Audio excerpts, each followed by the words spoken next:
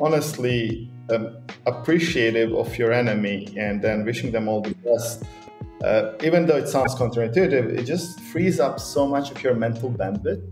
It's just like it is a power move in your own head. It's like you are not controlled by envy, you're not controlled by hatred, you're not controlled by this darker, devices of your own existence. If you just wish them, like, honestly, to be happy and to sort their own lives.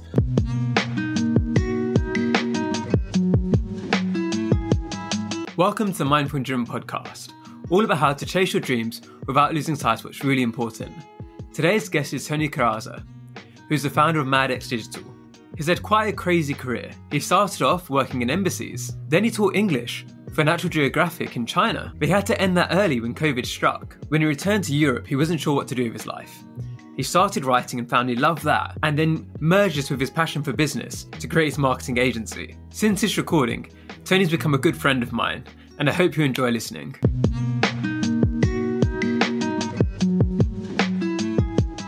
Welcome to Mindful and Driven, Toni. It's a pleasure to have you here. You actually live about 10 minutes away from me, but today you're joining us from somewhere else across the world. Where are you? Hi, Mardeep. I am in Mexico, in Playa del Carmen, which is the Caribbean side of Mexico. And it's so funny because I do live 10 minutes from you, but I barely ever see you. And now, like, from Mexico, we're like all over each other. So I don't know, putting that distance kind of works. Makes the heart grow fonder. It does, yeah. Again, super happy to be here, Mindful and Driven. I've seen that you come a long way in such a short time span. Like, I was listening to some of the episodes last night and I was like, just mind blown by the guests and everybody. I was like, ooh, getting some imposter syndrome right here. But it's like, because everybody else was so good. Like some great stories. How do you feel about it? Do you ever get like just interviewing a big personality and you're like, oh, why am I even talking to this person? I think there's a mix. Some people, what I've realized is no matter who you talk to, they're all just people at the end of the day. And a lot of the people who've got some of the most amazing stories, they also have very relatable stories too. And it doesn't matter how much, if you're a billionaire or if you've saved 1 million people's lives, you still struggle with the same problems we all have. And even those people struggle with their balance, they overwork or they put too much pressure on themselves sometimes. So I think that's been quite refreshing, is that everybody's human at the end of the day. So it doesn't matter how big you are, how famous you are, how many followers you have. We're all human and we all have the same human issues. I guess, yeah, at the end of the day, we're all human and we can do human things. And yeah, it's nice to feel related or relatable with somebody that's up there, or like one of your guests was saving women around the world. It's like running away from war zones. And that kind of struck a chord with me because, I was born in a war zone as a kid, and I don't remember much of it, but it did leave, some baggage with you, especially you're trying to go outside and it's like, no, the bad man is shooting, just stay in. And as a kid, I was like, okay, cool, guns and army. I'm going to be in the military. I'm not going to be in the military. But yeah, and then like listening to her podcast and then listening to Ash straight after, like it was refreshing. It was nice. I guess that's really interesting because if you're growing up in a war zone and now you live in like central London and it's a very different, obviously, atmosphere, you've probably seen different people give advice that don't fit both worlds, obviously. Have you ever seen that before where someone's giving you advice that you just think isn't quite working for you or wouldn't work for lots of people? 100%. I feel like with most advice is like, it is so like situation specific. It also like depends on where you are in your headspace or where you are in your life. I don't know. I don't think any advice is like one size fits all. Like it's just not. And then something that doesn't work for somebody else can work wonders for you. And coming to England, especially after living in China as well, which is another intense period of my life, it was just like all this extreme world like views just colliding, and it was very humbling for me to just settle up in London. So as I was growing older, I was just getting more and more grateful for life and being alive and having nice and wonderful friends. And so I don't know why, but like I'm getting less fussed about anything now, just because like I feel like I've been blessed to actually come to London in the end. And I didn't know I would actually enjoy this much, because previously I would come as a tourist and there's so many tourist traps. It is one of the biggest tourist destinations on the planet. So like if you are green and young, they will rip you apart. And now living in central London, or we're like east, northeast a bit. I'm loving it. Like I've met so many wonderful people, business partners, started two businesses in London. I love the climate. I love the people. And I don't mean climate in terms of weather. Weather is another story. But I love just like, the mental climate and the people you can meet. It's such a hotspot and like just this melting pot of talent and intriguing stories. So it was nice to hear that you actually live around the corner, technically speaking. Yeah, I before even I moved to London, I was in Oxford, and I remember in one of your stories you did mention one of my work and one of my articles. I was like, oh wow, this is interesting. And then like actually to meet you later on and to meet other people from Medium, that was big. I don't know why. I just felt like I'm in the right place. It's one of those crazy things. I think for me, a lot of my growth initially was during the pandemic, and a lot of people reaching out online. There's lots of these conversations, there was calls, whatever. But now that, well, at times, restrictions have opened up, we've been able to go out and see each other. It just makes such a difference, because I think when you're able to talk to somebody face to face, you get a better sense of them. And I've had amazing conversations with people online and had the luck to be able to talk to them and to learn their stories. But in my case, I always think there's something different about being able to see people in person, and you just get that deeper sense of who they are rather than the Zoom facade in a way. And I think people relax a bit more in person. You talked about China there briefly. Can you tell us a bit more about that? Because there's a story behind that you've told me in a pub before, and I think it's quite a good one for the readers to learn. It is a crazy one at that as well, because after uni, I got a job offer with a consulting agency in China, which I didn't know at the time. Like consulting in China is a bit different than consulting in Europe and the Western world. So I got there, and they kind of just act as a hiring agent. So they just like move you further along the line. And I was quite lucky in that regard, because I landed a job in National Geographic. It was like a Chinese instance of it. And for like 9 months, I was okay. I was just sitting around the office, having like just a normal office job, water cooler conversations, trying to learn the Chinese. And then the pandemic hit. And coming from the West, you have this sense of suspicion against media in general. So when they do report a story, you always feel it's sensationalized, it's overblown. The reality is probably not as bad. Whereas in the East, especially in China, if the media reports something, it's going to be underplayed. So when COVID hit, I had that feeling of like, no, this is not a big deal. And I just went on a holiday because it was Chinese New Year. It was the end of end of January 20th. So around this time, actually. And I went to Cambodia, had a nice trip, and like you just hear like coronavirus, or some like nasty videos would circle online and WeChat and Chinese internet, because it's a completely different place. And then as soon as I got into the plane, I was like, oh my God. And then we landed back in Xi'an, where I lived. And as soon as we stepped out of the plane, you were welcomed by a medical quarantine, everybody in hazmat suits. It was a proper science fiction movie. And that it's hard to like relay this in a story or words in itself. It was just like this visceral feeling of unsafety, where you just like, we got into a cab, in a taxi, and then we were going home. And then you had the street barricades. On every barricade, they would stop, get you out of the car. And then nobody speaks English, and my Chinese is awful. So like nobody really understands why are you even there. So like a lot of times they just don't know what to do with you, and they're like, okay, just move along. But like there's that 20 minutes if you don't know if you're going to disappear in the next 10 minutes, and nobody will ever hear about you anymore. And then I got back to my flat, and then again, the barricades and people in hazmats, armed guards in front of your door, and they were like, okay, just stay put, don't leave the house. And I was like, how will I buy food? They're like, okay, we'll let you leave 4 times in the next month, and that's all you get. And then you have to report every day that you're in the house, and then you have drones flying around if you do actually leave. And it's also guarded, because a lot of people live in these gated communities. It's quite normal. And then like in front of the gates, they would just put hazmat suits with guns, which is like guns are scary, hazmat suits are scary. Combined, it's terrifying.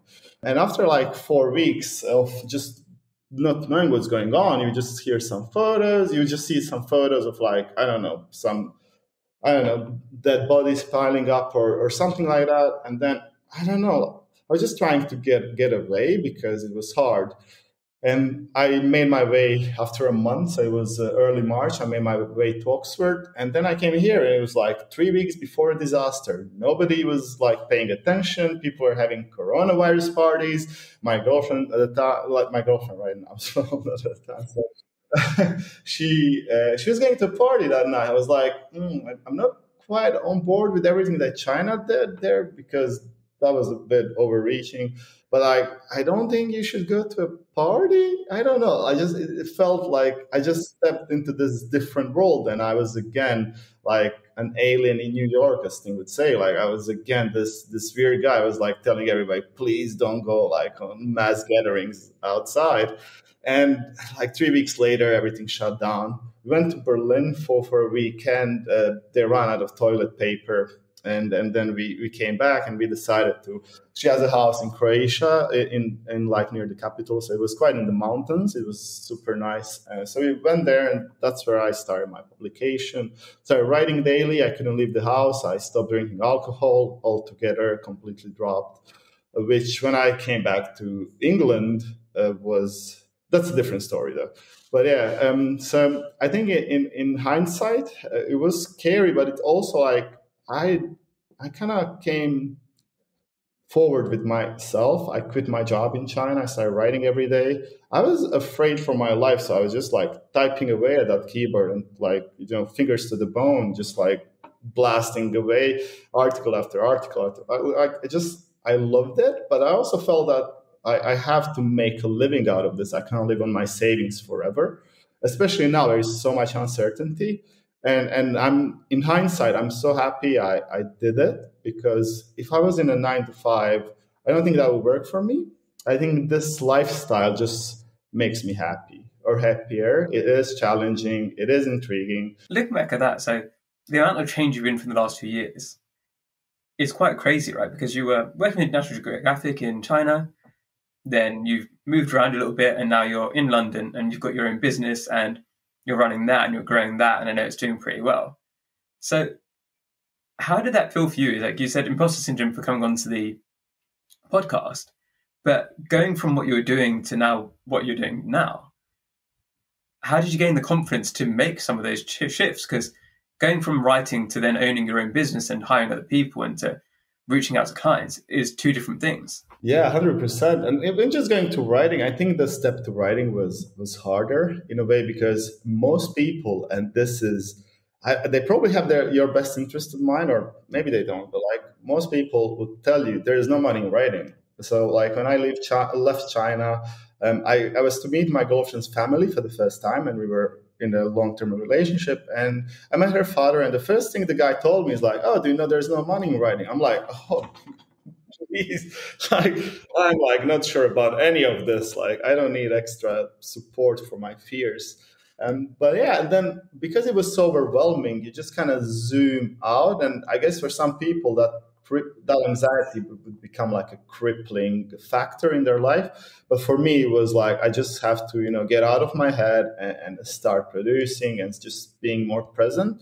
And in a weird way, I felt more grounded. I felt humble, because like there was zero ego. I was just like striving to survive. And that also unlocked so many beautiful things and aspects of my life, and also makes you feel capable, but also fearful at the same time. It makes you feel like everything's possible, but everything is also not possible at the same time. You might fail tomorrow, but you might not fail tomorrow. So like just thinking about failure or not, just, I don't know, became redundant.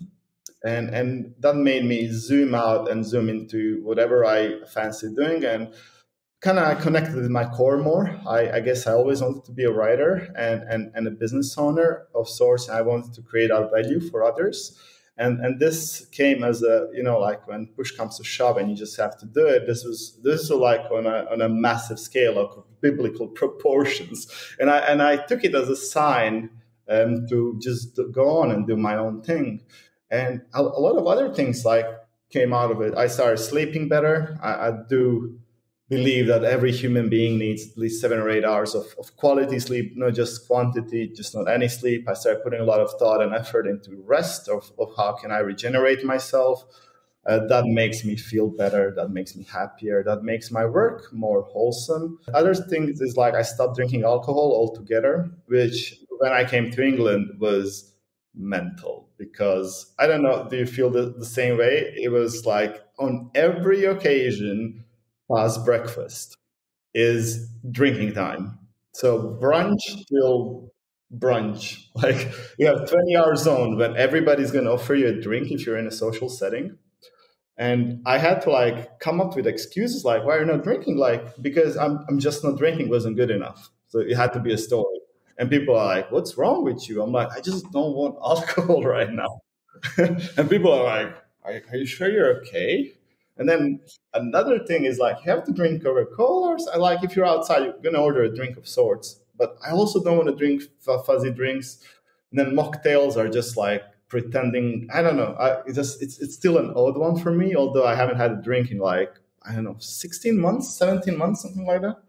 So, yeah. What was the trigger for that change to go completely teetotal? So this is going to sound like a cliche. I do have a good run with New Year resolutions. I stopped smoking in 2014 after being a passion smoker for years. I kind of gave it a New Year resolution. For me, it was like, I'm going to decide this and then I'm not going to, think about it again. It's like just decisions made. So I'm not going to fuss about it, because that's how you wear yourself down. And if you start thinking about it too much, you're going to go for the next cigarette or next drink. Then I took the drinking bit, and I think it was New Year's 2020 to 2021, because I already wasn't really drinking. I mean, for me, drinks were always like a social lubricant of sorts. Like when you go outside, you have a drink. I didn't really want to start drinking in my own living room. That kind of felt sad, or like at least it wouldn't make me feel good. And also, it is a habit forming habit, so I didn't want to form that habit in the long run. And the third factor is like it just wasn't fun, like and I wanted to focus on my own writing, on my own survival, and creating my own business. So that kind of prevailed, and I would find enough excitement in the business world, so I wouldn't seek it outside of it. If that makes any sense, because like most of the times it was terrifying. You just don't know if you're going to have bread money when you wake up the next morning. So the life was already exciting one. So when all these three factors collided, I organically or naturally wasn't drinking already. And when the new year struck, I was like, I'm just going to make a tiny resolution of just continue doing what I'm doing. And now we're past New Year's. We're into 2022 again. So I made another resolution this year as well. I know they don't work for a lot of people, but for me, because they are slight habits that you just kind of tweak or amplify, I think that works in that regard. If I try to like lose 40 pounds by summer, I think that would be a bad idea or bad decision, and I'd probably fail. But if I try to, just amplify my already made decision, it works. Hi everyone, I hope you're enjoying the episode so far. I want to take a quick break to ask you to check in on yourself. There's many people struggling with balance, and there's nothing to be ashamed about. The tips that my guests and I share can hopefully help you along the way, but if you already feel overwhelmed or burnt out, it's probably best that you ask somebody for help too. For some, this might be a friend or family member, but others might feel like they have nobody they can talk to. If you're one of these people, check out the link in the show notes. It's for United for Global Mental Health. They've got helplines all across the world with people willing to listen on the other side. It's important to let somebody know how you're feeling. Now, back to the show. Now, like in the life you've built now, so you're doing a workcation is the word you used earlier, which you then felt immediately ashamed about. But what is the lifestyle you're trying to build at the moment, where you have your own business and you're doing writing as part of that business? What does that look like at the moment? How many hours are you working? Is it generally stressful all the time, or are you in a good place? I think I'm in a good place. It is, I would say, engaging more than it's stressful. of course, you always have this stress factors. Just any business is like that, from your own internal ones to outside, just other people being humans. So there is always a bit of that, but like I kind of embraced it in a way that I do strive in those environments. Maybe because of my upbringing, like it started rough and then it get better, it got better over time. So maybe that's a factor in it. But overall, I do like the place where I'm in. I'm grateful. I do feel a bit, I don't know, like when I came to Mexico, especially this Playa del Carmen, it is overrun by digital nomads. In a way, that idea sounds awesome, sounds spectacular. I'm just going to be, vagabonding around the world. It's very on point, the B generation of the 60s. And I do fantasize or romanticize that idea, but then I don't want to live it, if you know what I mean. I am super happy to have a base in London and then go for 2 weeks. And the part I'm really grateful is like I can take my laptop and I can work.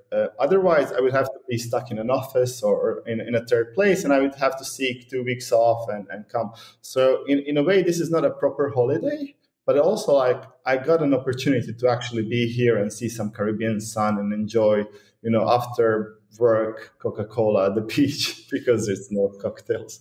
So that's nice, but like I wouldn't quite want to live full time. And I feel a lot of people come here searching for something. You don't really find that meaning traveling, which I like. You obviously traveled a lot. I've seen a few places, and when you're like in your early 20s, it is this exciting idea, and I think everybody has to do it. But after a while, it starts feeling a bit empty. It's like in a way that like you still need a base, you need a home, you need something where you can build and something where you can come back. So just vagabonding 24/7 for 10, 20, 30 years, and then speaking to those people when they're in their 50s and 60s, I always felt there's like a big part of their life missing, which was back home, building an actual home, building a family, building something. So maybe this is a balance that you have to strike between being home and building and vagabonding. I don't think one or the other to the extreme is ever good. So I think that balance is the best it has ever been in my life, because my early 20s were just travel focused and my late 20s are now more of like I'm building something, but I'm also going to go on a vacation and then an actual holiday as well sometimes this year. So it feels wholesome for the time being, but if that changes, I'll be more than happy to embrace that change, going it day by day. How is it for you? Like, do you feel like you want to go on a holiday soon? It's interesting because I did a lot of travel before I started doing my own thing. So I would have been to 50 countries if it wasn't for coronavirus. I think when the lockdown came in, I was actually in Botswana, and all the flights started getting cancelled, the visas started getting rejected, and there was a big adventure in getting home, let's say, where there was a legitimate worry that I'd be stuck in Botswana for several months while not being allowed to be in Botswana technically anymore, because they rejected, they said your visas are now cancelled, you need to leave the country. But then if there was a worry that if there's a proper lockdown in the UK like there was in Australia, then I wasn't allowed to be in Botswana, but also wasn't allowed to be back home. But I got lucky. But that was a little bit of a scare. Yeah. And how did you get lucky? Like, did you just book a flight and just went to the airport and hope for the best, or you had to? Yeah, so it was very, very hard to book flights at that time because everybody was trying to book flights to get out, and the websites were crashing, the phone lines were overrun, and it was when I got to the airport so it's like through South Africa to get home, and I got an email saying, "Oh, your flight has been cancelled," and it was my original flight. So if I hadn't got on the flight that I did, I would have been stuck. I would have had to try and work out a way to get home again. So it's not quite as dramatic as your China story, but no, it's still like it is like, especially like we all deal with our own, problems, and they're all biggest problems for ourselves, for ours. So yeah, I can imagine, like it is being stuck in a foreign place and you can't leave, and then nobody's your friend there. Like it is a sketch. yeah. Then it's people say the same thing with me in terms of digital nomadism, like, oh, why don't you just travel the world? And it's like, well, I don't like, I'm living a life now that I don't need to escape from. And I think that's the thing I always come back to, is that like mantra is that build a life that I don't need to go on holiday. I don't need to travel because I enjoy what I've got here. Like I've got a great set of people around me and like, I'm very grateful to them. Hopefully some of them are listening today. And that makes a difference, right? Because a lot of people I think who are very attracted to the idea of digital nomadism, it's because they don't have that security or that safety that they feel where they live or in their home.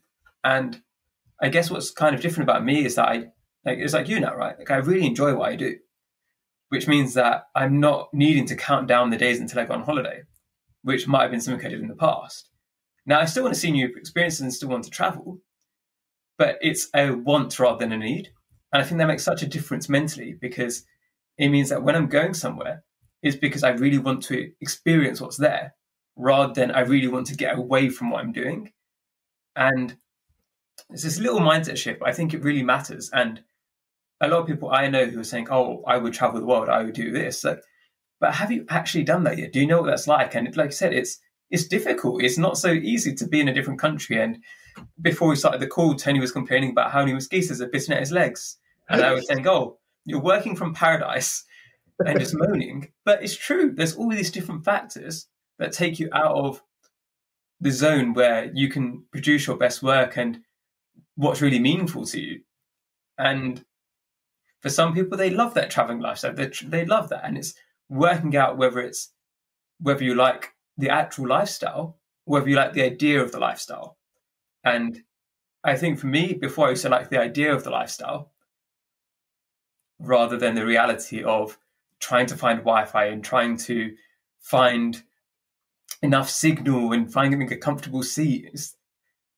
It's hassle, right? And trying to plan while moving and working. It is. And then you can't really relax, you don't produce your best work and all that. Yeah, I feel like you have to have that like purpose or like at least sense of self first, and then go on a holiday or on a vacation. Because I prepared most of the stuff up front, and then when I'm here, I'm like just managing stuff. And also this is, I think, what I read from Benjamin Hardy, which kind of just like clicked in my head. Guy's a great writer on Medium, by the way. It was that you should manage your energy more than you manage your time. And I think I've fell in this fallacy so many times before. It's just like, I'm going to block like 3 hours between 8 p.m. and 11 because I'm my own boss now, which is like something, it took me a year to be like, okay, you can't really work when you're tired. And then if you just do your own stuff in the morning when you feel the most energetic or when your brain is in the right place, you're just going to like enjoy your work much more. You're going to produce more. And that's what I'm doing right now. So my girlfriend, she kind of sleeps in most days, which is perfect for me. So I wake up at 7, go on, finish most of my day by 11, 12. She wakes up at about 10:30. She's more on a holiday than I am. And then like the whole afternoon and the evening, we can be out and about, which is working well for me. And thank you, Benjamin, again for reminding me of that simple truth. But it did like create this a massive effect on me, because you just get more satisfied with your life later, because leisure or relaxing afternoon just becomes your afternoon. You don't have that thing in the back of your head. It's like, oh, I have that 3 hours blocked in from 8 to 11 and but I want to do something else. And I think you did mention this before. You also feel that way. You don't want to work your evenings. And I say I don't want to work my evening. That's definitely what's happening at the moment. So you obviously have the same thing, because that most of my clients and most of the people I work with are LA based. So I'm based in London, obviously. So to me, that's 8 hours behind. So they're starting their workday when I want to finish mine. And what I'm working on at the moment is setting those boundaries and setting those expectations in a way where I'll be working while they're asleep, is delivered for them in the morning, and trying to set it around that mindset rather than I'm not going to reply to you until the next day. Is instead of being like, oh, when you wake up, all your work's going to be done for you, and making them sit through that lens, which I hope will make them more appreciative. And part of it is, for example, one thing I'm going to do is delete my work emails from my phone, because it's so easy for me to just naturally, I'm out and about and I just refresh. Let's just see if there's anything there. It's like, I don't need to see if anything's there. Like, I'm not a doctor. It's very, very unlikely that anything's going to blow up that needs my immediate attention. But it's hard to let go, because as you said, you're in the same position as a business owner where it's your baby and you do it because you enjoy it, but then you don't want to be I don't want to be splitting my mind where I'm with people that I want to be spending time with, I want to be present with, but in the back of my mind thinking, oh, wait, I need to do that. Oh, I need to do that. Oh, I need to do that. Have you been able to do that? Have you been able to switch off when you are in leisure time? Yeah, most of I can thank my iPhone. So I recently switched to iPhone full time from being a Samsung user for so many years. And the little tweak iPhone has is do not disturb mode. So my phone is always the ringtones off and it is in do not disturb mode. So I don't get any notification. So like if I want to look at my email, I have to physically click on it and then go through it myself. So that creates a little bit of friction where you don't get interrupted by email, which is important for me. I can just leave the phone in another room. And when I do want to handle my email, I'm just going to go and open my email. That is working well for me. For some other people, might not, but just creating that extra friction for you. So like it doesn't come up on your screen ever. And then it won't ring ever. And good thing that comes from it, like also your phone doesn't ring. And your friends and family and everybody, they do start respecting your boundaries. Not at first, but like after a while, they get used to it. And they were like, okay, I'm just going to text him and he'll reply or call me at his own time. And that is working well for me. Another thing that I would just like to briefly add is scheduling emails. So what I do a lot of times, like I would schedule an email for 9 a.m. next morning, or I would schedule an email for, I don't know, whatever time you need to schedule them in. So you kind of know that a lot of your email has been taken care of. And I would schedule it in my office hours or my work hours that I predetermined. You're usually in the morning because I feel like I am the most productive at this time.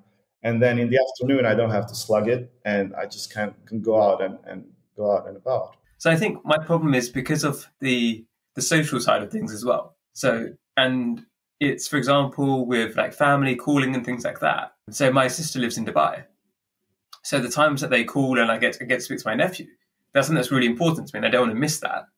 But at the same time, you said it's quite disruptive because if they're calling when I'm in the middle of something, and it's about priorities, right? It's like, well, I don't want to miss that opportunity to speak to them. But at the same time, it then puts more pressure on me in terms of my workday. And I don't yet have the right answer for that of like, how do I balance that properly?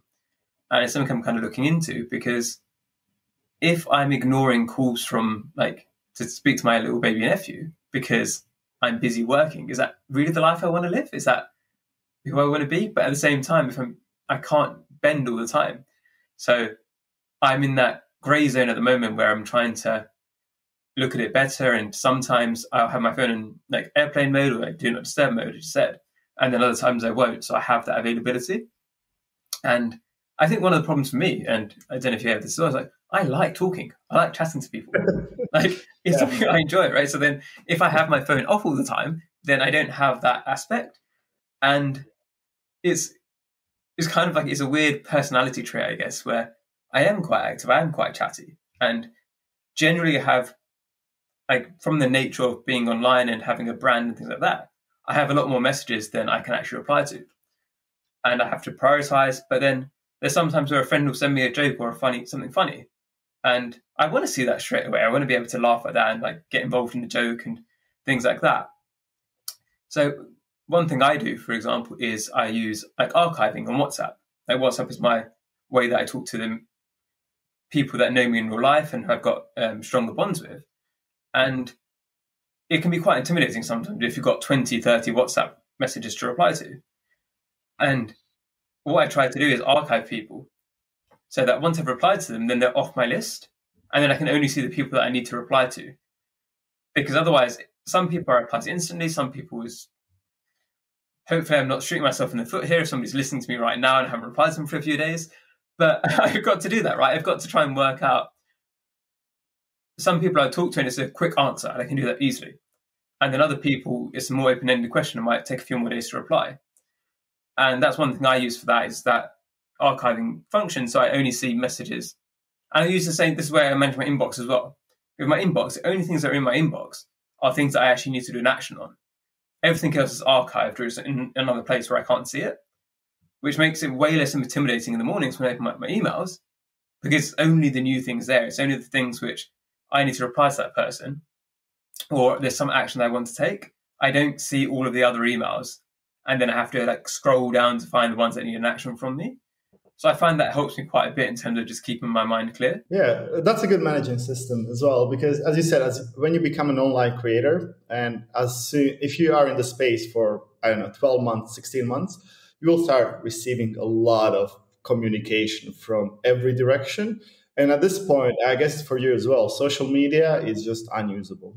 It's like if I go to my LinkedIn, I kid you not, I have like 200 messages in that inbox, and like I'm not gonna answer that because like it's so intimidating. It's like I can't go through this. Like I'm sorry, guys. I'm like maybe one day, but it feels like it will take half your day, and maybe that's unfair to a lot of people that did message you on LinkedIn, and I'm sorry for that. It's just like it's physically almost impossible to just go through everything.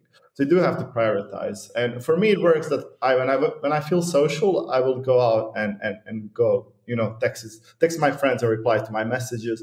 They do pile up in your WhatsApp as well, especially if you're in the groups. If you have a group of 7 friends, that's going to like pile up to 100 messages in 2 hours. If you just you briefly don't check your phone, like boom, you have 100 WhatsApp messages. What is one shift you think people listening today could make that would make that positive difference in their lives? So this is something that has created a tremendous difference for my own headspace. It was wishing happiness to your enemies or somebody that's annoying you or somebody that you don't like. It's just like being wishful thinking and being like honestly appreciative of your enemy and then wishing them all the best. Even though it sounds counterintuitive, it just frees up so much of your mental bandwidth. It's just like it is a power move in your own head. It's like you are not controlled by envy, you're not controlled by hatred, you're not controlled by this darker, devices of your own existence. If you just wish them, like honestly, to be happy and to sort their own lives. And I used to meditate on that. I would practice it every day. I would just find like people I dislike the most. And then it takes 30 seconds of your life and you just wish them all the best in your head. You don't have to call them or tell them or be upfront with it. It's just for your own good. And I just never felt happier after that. It just felt it was this mental shift that worked very well for me.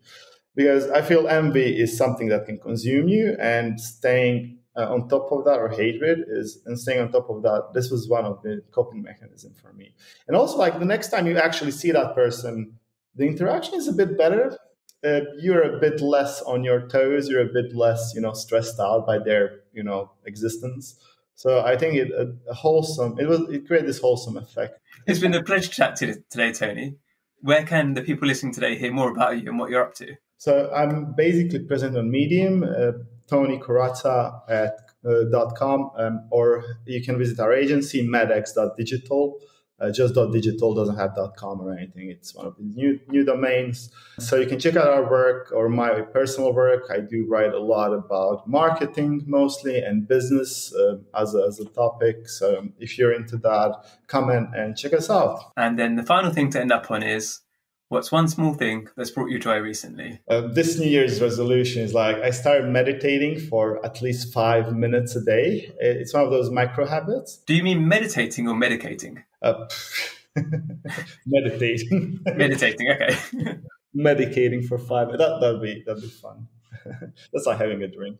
No, I started. So I did flirt with meditation on and off sporadically, and I never actually got that benefit of it. You just do it for longer term. And I know this comes as a cliche for a lot of people, but I just I break my afternoons now with like 5 minutes, like just detaching myself from everywhere. I have this app. It's like a meditation timer that just keeps a streak and a score, and I'm doing well with streaks. I got an 800 Duolingo streak, and I'm having like it is January 20th. So I have 19-day streak of meditation, and I do feel more grounded overall. And it also does break up my afternoon where I feel the low energy setting in. I kind of just go even lower with 5-10 minutes. And usually that 5 minutes turns to 15, 20, 30 minutes, which is, I guess, the point of having that micro habit.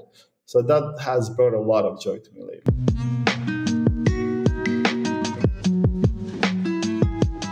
If you're listening on Apple Podcasts, I'd love it if you could leave me a 5-star review. It really helps to get the message out further. Wherever you're listening, it would be awesome if you could subscribe and to share on your social media channels. If you want to see more of my work and advice, You can find all of the links in the show notes. Thank you again for listening, and I hope you have a lovely day.